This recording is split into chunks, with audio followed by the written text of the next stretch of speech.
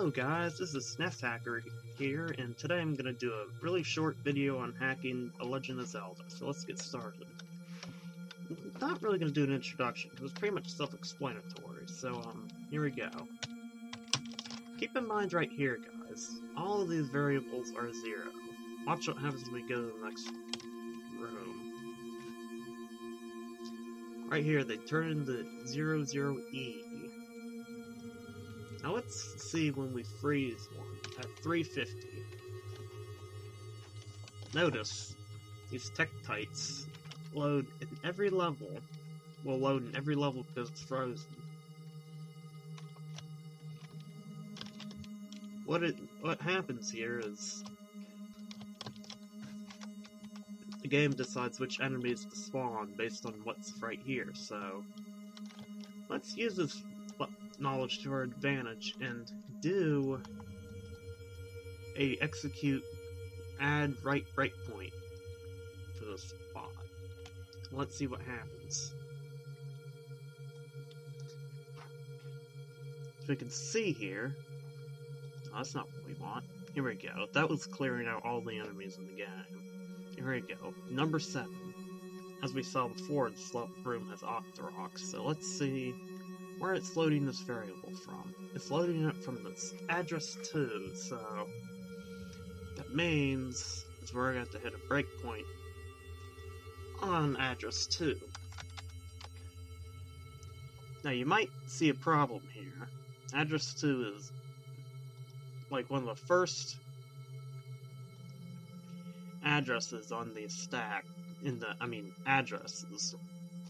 So it's very frequently used, so it's very unlikely that it's basically always going to hold something else, so we're going to have to add a condition here. We're assuming the accumulator will load the Octorok, so here we go, do this, run, and that condition is rare enough that it doesn't load, so let's try this again. Huh. Let's make sure. Accumulator. Yes. Here we go. Notice here. When does accumulator become 7? It comes that cut when it loads 4-7. It's ANDed, and it becomes 4. Wait, no. It becomes 7, so let's verify this by going into the view. Oh, that's memory, actually. Let's stick there. And look for, what is it again? 69F6. Let's see what's that. Dang it, why am I forgetting? 69F6. Of course, always back up your ROMs if you do it like this, because you can royally screw them up like this. Here we go, Octorok. 47. Let's change this to say 4E and see what happens. Let's disable these. Let's exit the room and enter again. Voila! We got Tektites. And that is as simple as it is, say, to change the enemies loaded in a room. This is, oh crap, 69F6. Right, that's the ROM address. I mean, it's address in memory. Let's not die right now. So let's change this back and do a search. Search the string. I'm almost certain there's a better way to do this, but spare me, guys. 47 8D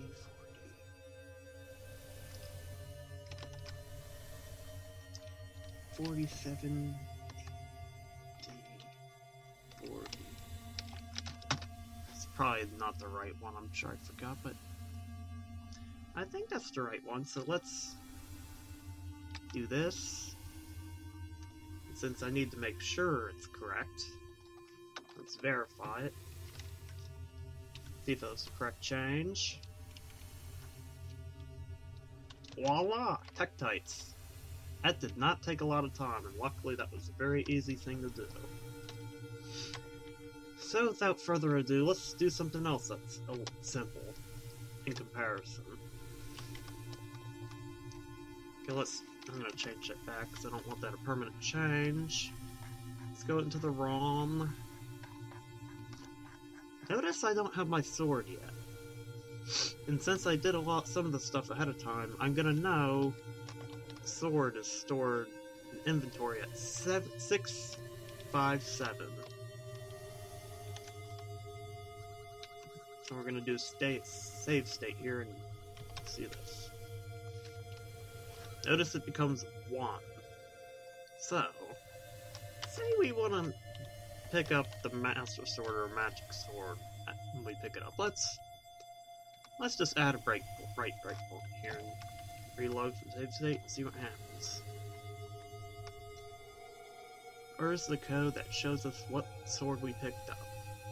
Now looking at this, you can tell that since there's an RTS right here, you can logically assume this is the beginning of a new subroutine, so let's double check this by going to the right memory address 747C. I'm not positive if this is correct, but I'd be surprised if it's not. I don't remember looking this one up ahead of time, but let's see what happens. Since I'll set this to 2 and see if it's the Master Sword.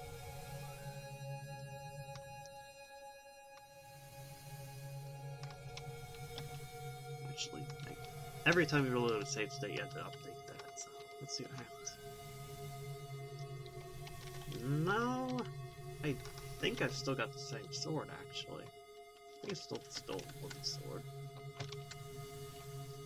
Let's double check. I think I still have a wooden sword, so let's... I don't remember if this guy died one hit, it's been a long time. Anyways, let's see if we need to do something else.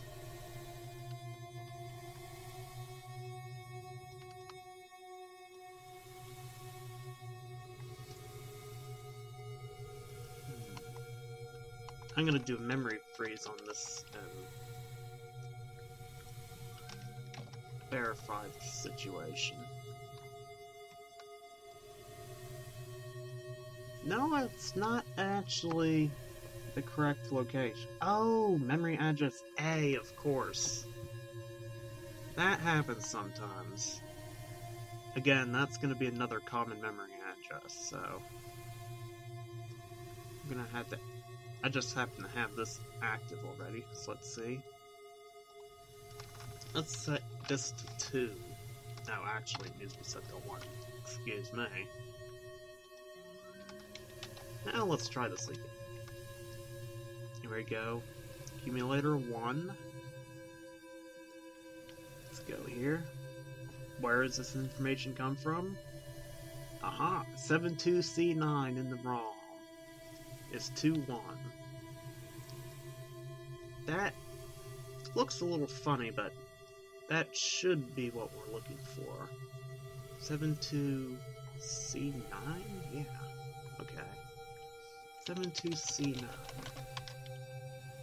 21. That might make it the Master Sword, so, but I'm not positive because I haven't actually... Oh, yep. See? Master Sword. It's our item. So, now we can start with the Master Sword if we want.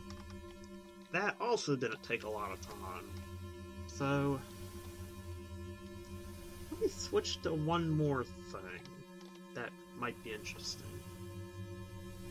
And to do that, I'm gonna do a little inventory tweak just to speed things up. I think this is gonna be the address for the candle. Let's memory freeze that and check. No, it's not.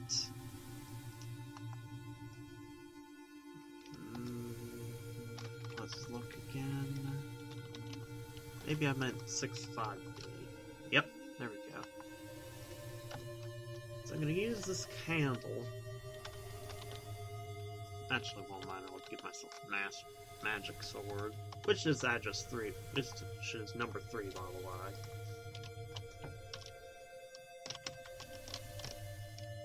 And I'm gonna make my way to the blue ring and see how to turn that into, say, the red ring. Because wouldn't that be interesting if you could buy the red ring and not the blue ring? Maybe not, but for the sake of this how-to hack video, well, it's good enough for this.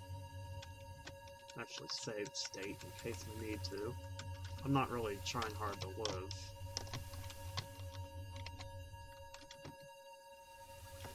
And here we go, the blue ring. And if I'm gonna buy that, I'm gonna need some rupees, so... Here we go, 255 rupees should be enough. Now let's see where the memory... It should be 662, let's check. We got a 1. It becomes 1.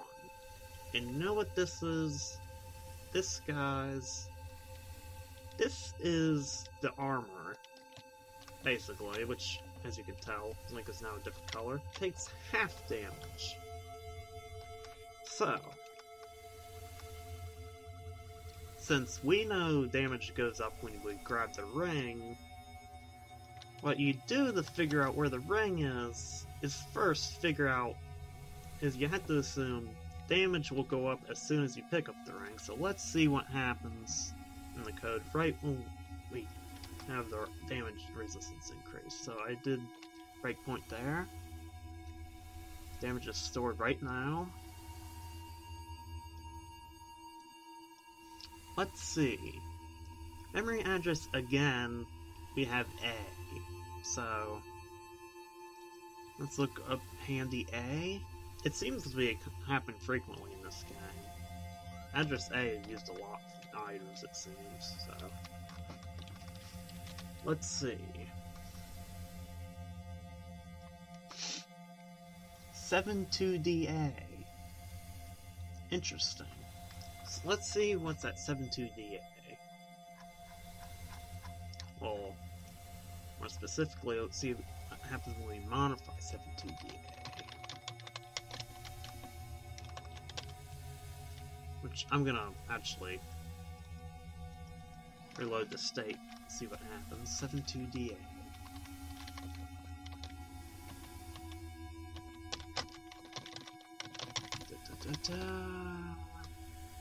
And say 22. And look, it's a red ring. Just like that, red ring. Now let's see what happens. Let's see if damage resistance right here goes up. Notice A is 2, which is effectively, which we just turned the blue ring into the red ring, which gives us double damage resistance. How sweet is that? Double the damage resistance, sweet. But guess what? We can invent a new ring, and I'll show you. It's a lot simpler than you would believe. 72DA changes to 24, for example. Actually, that's not the one I wanted. 23, we got a black ring. And as you can imagine, well, we're pink, which is not what we expected, but that means we doubled our damage resistance yet again. So instead of losing half a heart at 2 hits, we lose a heart with half with 4 hits, so...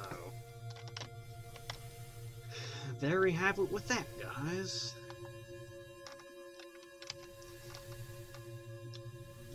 I think that's probably all I felt like showing today, but... You know what, with all that information, there's actually a lot you can do, but, I guess one more thing just for the hell of it. If I recall correctly, I'm gonna show a real quick thing. This is like for all games. This is like the Ppu Attribute Table. Now, I don't know if you guys might already know about this, but just in case you guys didn't understand what the Attribute Table is, basically, it's as you saw right there, it defines the color palette used for a 16 by 16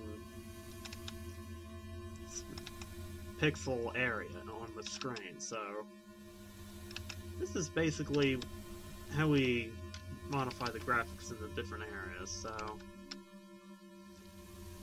all lefts is the dead area. Put 22s everywhere and you got colorful greens.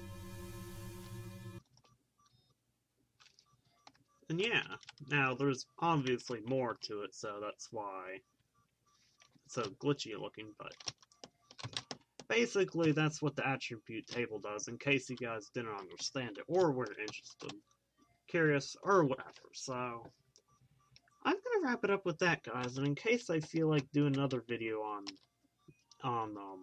The Legend of Zelda and hacking more stuff, I'll probably do it, but it's late night, so I think I'll leave it at that. So thanks for watching, guys, and I'll catch you next time.